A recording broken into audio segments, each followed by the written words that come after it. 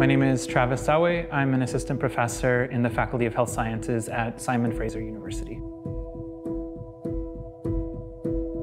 I am a social epidemiologist, which means I try to understand how patterns of health vary across social groups.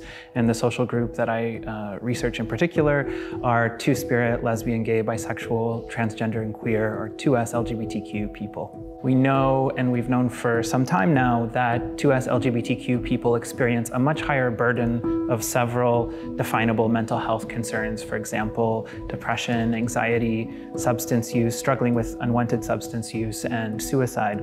And we are interested in understanding how are those patterns, those gaps in health changing over time and place. Are they getting better? If not, why aren't they getting better?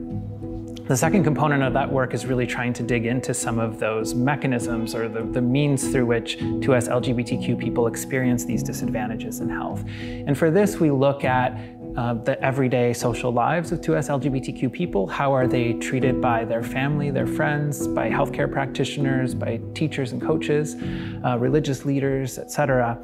And we want to understand if those interactions can either improve the health of 2S LGBTQ people, closing some of those gaps in mental health disparities, or unfortunately in some cases, are they contributing to poorer mental health? We should be proud that as of January of 2022, conversion therapy is now a crime in Canada. Our federal leaders have unequivocally shown us that these practices are incompatible with Canadian values.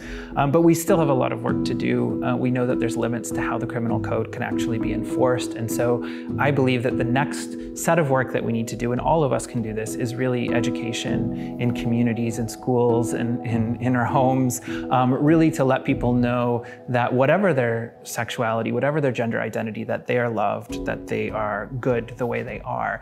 And I think that will take a lot more work beyond just passing the bill. But our team is prepared to do that work, and we're really grateful to have partners who are supportive and in line with that goal.